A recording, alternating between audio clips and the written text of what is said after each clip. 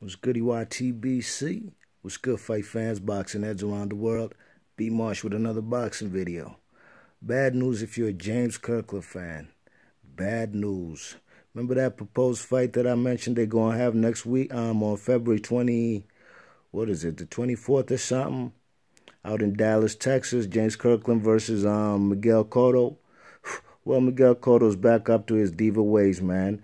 This fight's going to be at a catch weight of 153 pounds. Why the fuck can't they just fight at 154, man? You know what I'm saying? This man, James Kirkland, ain't fought in 15 months. He ain't fought since he got sparked out by the man Canelo Alvarez in Texas, his home state. And this fight, again, is in his home state.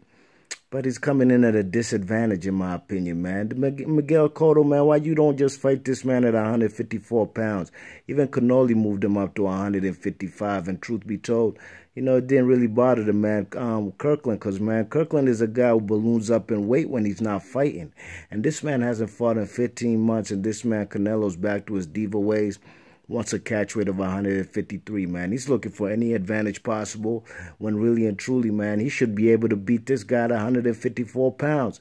You know what I'm saying? James Kirkland is a guy I really like to watch, man, and I'm always happy when he's back in the ring.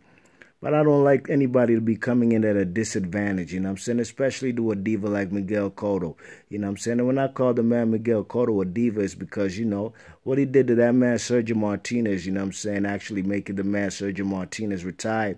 Didn't even want Sergio Martinez to wear a knee brace with them bad knees he had.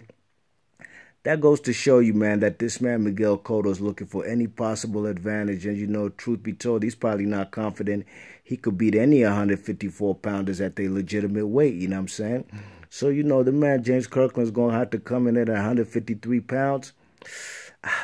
Man, I think he's going to be very vulnerable, man, and he might get sparked out, man. He ain't never been sparked out when he's been with Ann Wolfe, and Ann Wolfe will be in his corner, which I'm very happy and grateful for, you know, but, man, the odds is basically stacked against him, man, and, you know, I'd like to see James Kirkland pull off the upset. This fight shouldn't even be on HBO pay-per-view.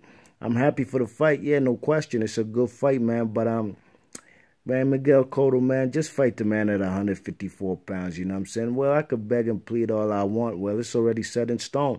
It's in the contract. The man, this is confirmed by the man, James Kirkland's lawyer, and I'm going to leave the article in the description box below, you know what I mean? So let me know what you guys think about Miguel Cotto pulling these diva moves and bringing this guy down to 153 pounds, a guy who ain't fought since, you know, May of 2015, you know what I'm saying? And a guy who balloons up in weight, a guy who's probably be up to almost damn near 200 pounds, if not more, when he's not fighting in the offseason. All right, B Marsh Boxing, let me know in the comment section what you think.